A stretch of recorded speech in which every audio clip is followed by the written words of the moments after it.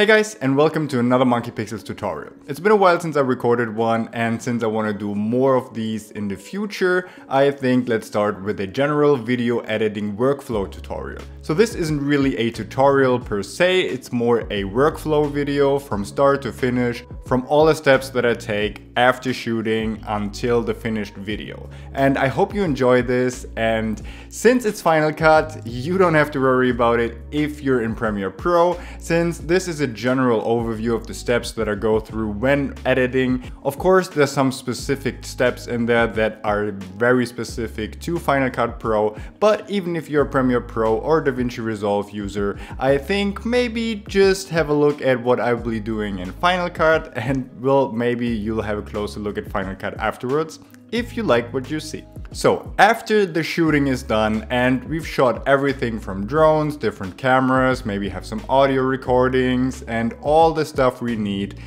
to bring all of this into our computer. So the first thing we need to do is create a folder structure, and what I like to do is I like to sort all my footage by source. So basically I create different folders for different cameras, for drones, for the audio, maybe the sound effects, and sometimes the music, extra footage, all the kind of stuff we need. Maybe some screen grabs, screen recordings, everything you can think of, put it in a separate folder on your hard drive.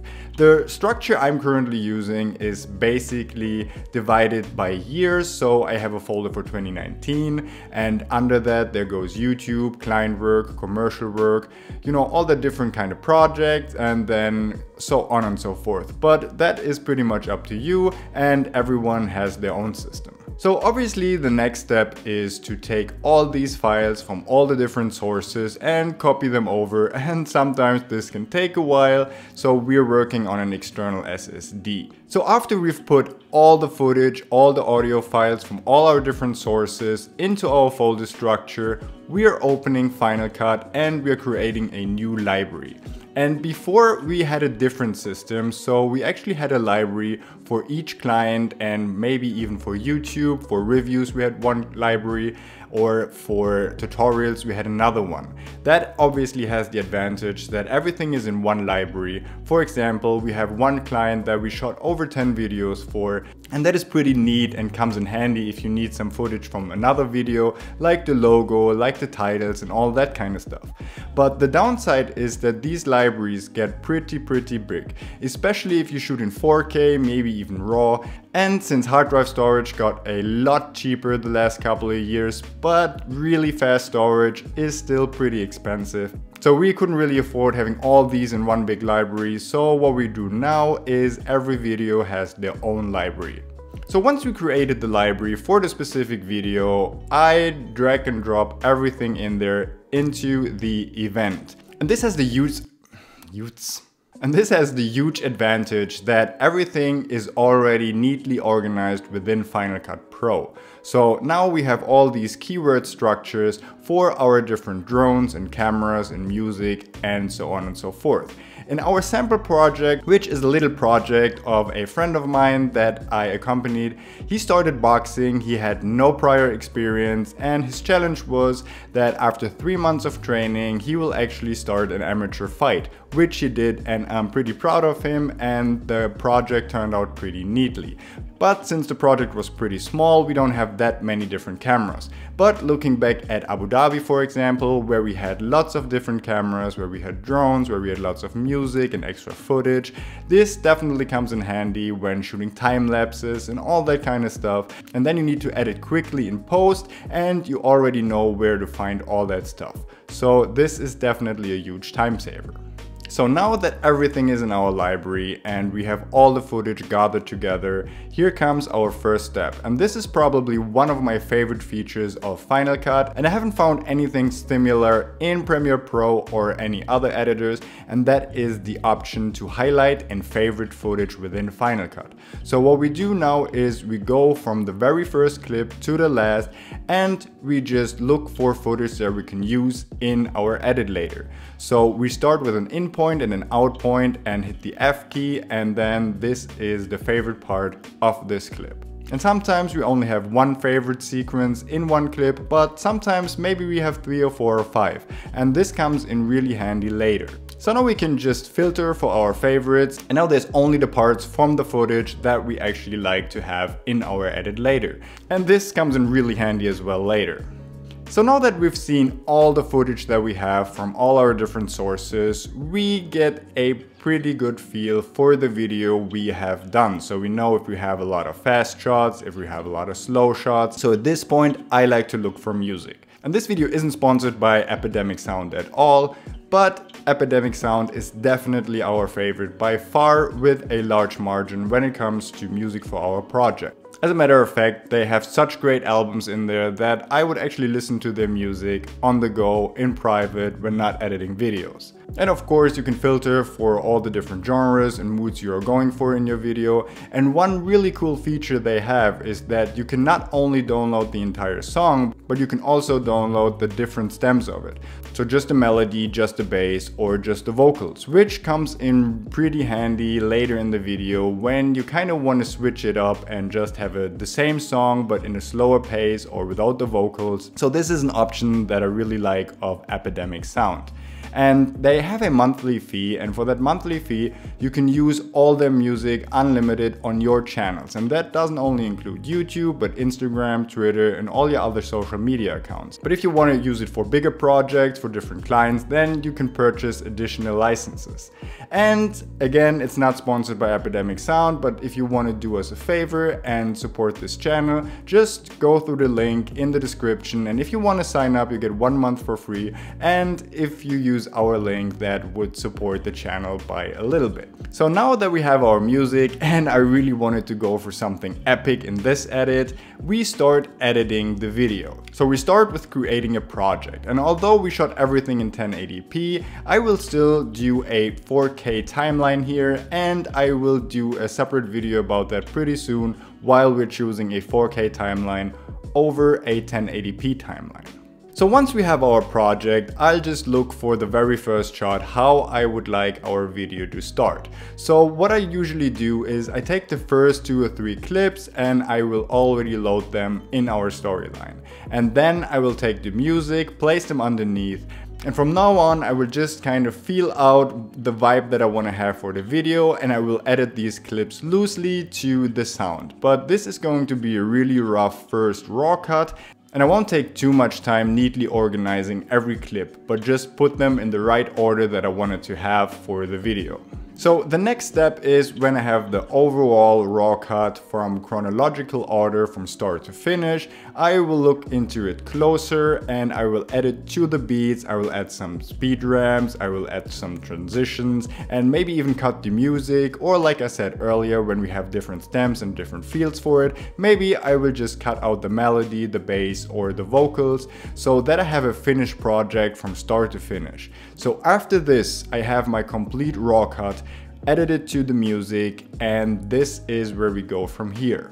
So in this particular case, since I wanted to have it really epic and feel cinematic, I wanted to add a letterbox. And usually I don't like adding letterboxes on adjustment layers, but just export the project in the appropriate aspect ratio. But YouTube pretty much has a problem with anything that isn't 16:9, especially if you want to add end screens or something else to your video. So in this case, we actually added a letterbox. So what we did is just put an adjustment layer on top, add a letterbox, and chose the 2.35:1 ratio because I feel this is the most cinematic.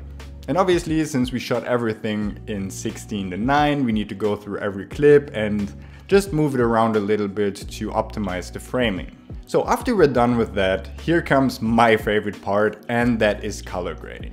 I already did a color grade in 30 seconds tutorial the other day on our YouTube channel, so I'll link it up here so you can check it out in a little bit more depth, but I will obviously walk you through the process that I did for this video in particular. So the first thing we need to do is we need to find a reference frame that we actually want to color grade. So I took this one, and the first step I'm doing is color correction. So I'm actually correcting the exposure, I'm bringing back saturation since we shot everything in log. I will also adjust the color temperature and a little bit of contrast into the video. So this is pretty much the footage after the color correction. Next up, we add a custom LUT. In this case, I wanted to go for a really cinematic feel like I already said. So I chose Bluebird from our Canon LUT pack. And all our LUT packs are on sale right now. They're 25% off on sale on our website. You don't need any discount codes. Just go onto our website, links in the description below if you want to purchase one of our LUT packs. Next up, I add some film grain because I think this is a pretty good stylistic choice for a box film since it gives the whole thing a little bit more cinematic vibe and a little bit rougher tone to it. And my weapon of choice here is the Renoiser by Red Giant because you have a lot of options to choose from and you can actually adjust the grain just to your liking depending on what your footage looks like. So the last thing we did is just sharpen the image a tiny bit since Canon footage, especially in 1080p, is a little soft, which in general I like, but a little bit of sharpening goes a long way here. And I just used the internal sharpening tool, which actually works pretty well.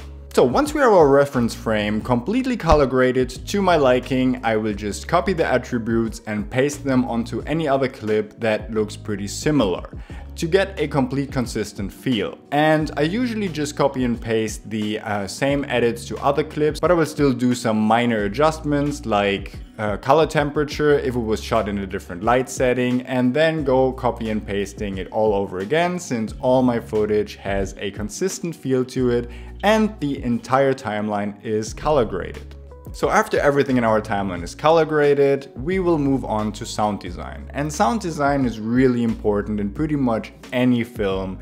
And here I already recorded a lot of audio on set, so I didn't need to artificially do a lot of sound design in post, but we added some whooshes for some transitions and maybe some other steps that I didn't really record right on set. And for this we have a huge library gathered over the years from different sources. Some we did ourselves in post-production, some we just downloaded from some different sites, but our go-to again is Epidemic Sound because they have a lot of sound design and sound effects on their website and it's easily searchable, so I don't really have to look around somewhere on the web since we already have an account with Epidemic Sound.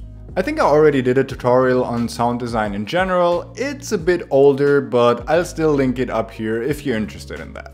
And that's pretty much done. If there were any titles or any motion graphics or logos or anything like that for a client, this would be the time to actually insert them into the video. But since we don't have any of those, I'll just need to export the clip and we're done with it. And it's pretty easy in Final Cut because you have the master file export preset. I just chose H.264 as a codec method and hit export. And that gives us the best results for client delivery as well as YouTube videos. And again, we put another export folder into our folder structure so we have everything neatly organized. So there's the final version 1, the really final, the final version, and all the other final versions that you usually go along with video edits.